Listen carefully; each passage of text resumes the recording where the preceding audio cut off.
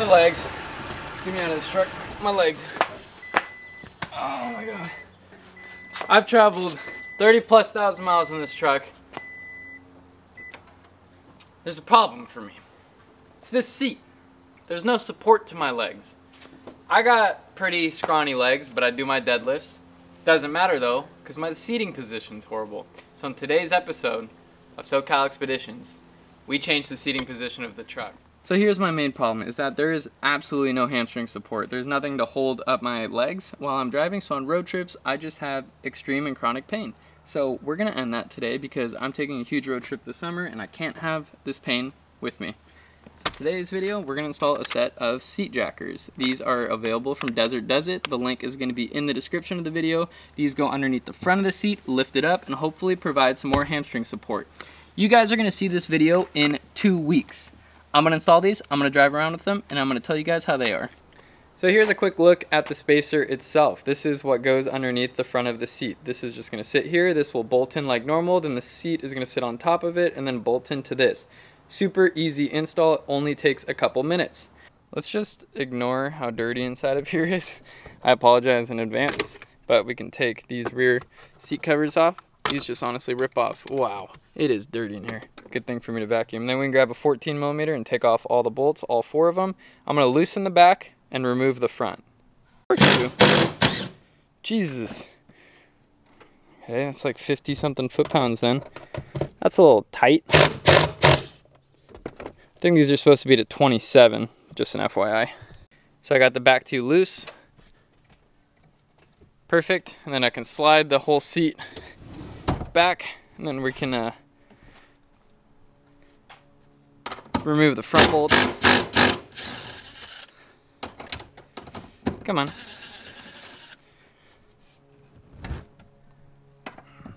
Who the heck?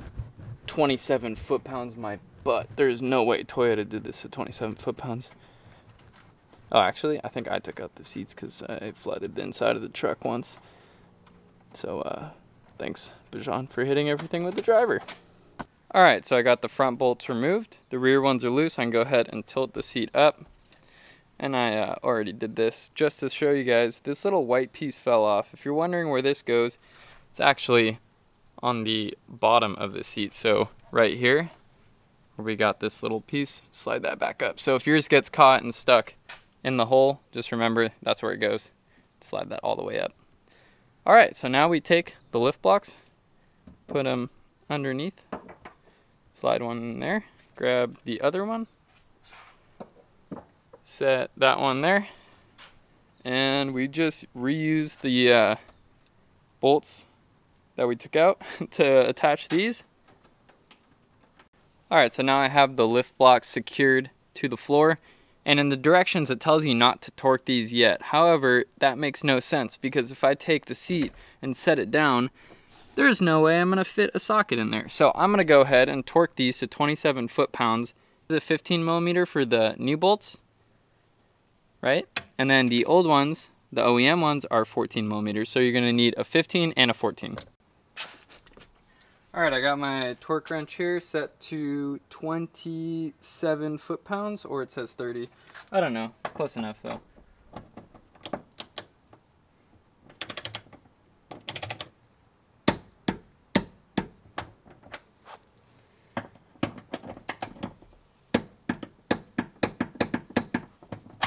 Okay, so that's torqued to 27 some foot-pounds. Go ahead and slide this piece on.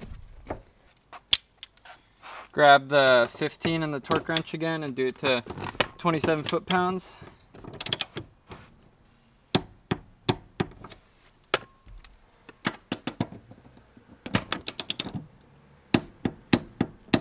That's so loose.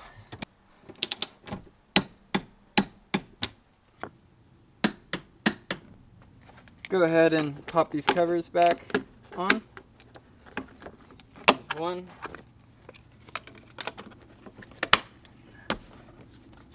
There's two. I think it's time for the moment of truth. Okay.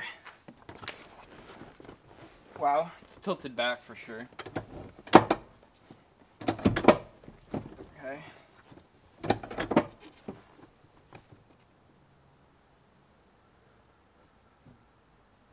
I can't really tell a difference.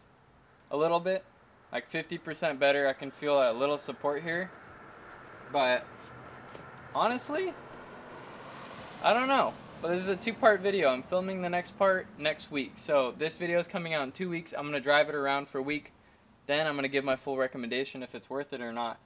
However, sitting in it right now, I don't know yet. So I'll see you guys in 2 weeks. Hopefully I do something cool with my mustache. But that's how to install them. So I wanted to update you guys. I've been driving the truck with the front seat jackers in for over a week now, and I did not find them comfortable at all. I found it that my legs had some relief, but my back started hurting because of sitting in this cocked back position.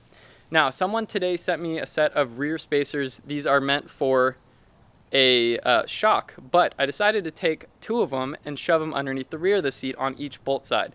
And the truck seats became so comfortable after just putting 2 of these little machine spacers in. So, I have to say, the front seat jackers paired with rear seat jackers, this is about 1/2 inch in total, is comfortable. But with just the front seat jackers in, I didn't find it comfortable at all, and I honestly wouldn't recommend it for other people if you're going off the body specs that I have. I'm 5'10" with longer legs than my upper body. I just didn't find it comfortable, but with these rear spacers in, dang does it feel good. Let me show you guys what it looks like. You're gonna have to excuse me for not cleaning the truck yet. I'm just keep going on trips and keep getting it dirty, but this is what it looks like with the rear spacer in. It is barely above. You can see 2 of them stacked underneath.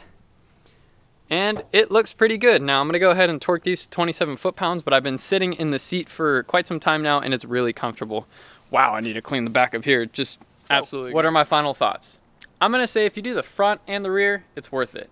That is expensive though. A lot of places charge maybe up to 150 bucks for the front and the rear spacer. Is it really worth the money? I don't know. The rear spacers I spent 12 bucks on, so I'm gonna say it was worth 12 bucks to make the seat that much more comfortable. Front seat jacker is a little pricey, but they're a really well-made unit. In the end, I'm gonna say if you can source it for a little cheaper than 150 bucks, you should do it. Hope you guys enjoyed this video, and I'll see you guys in the next one. Peace out.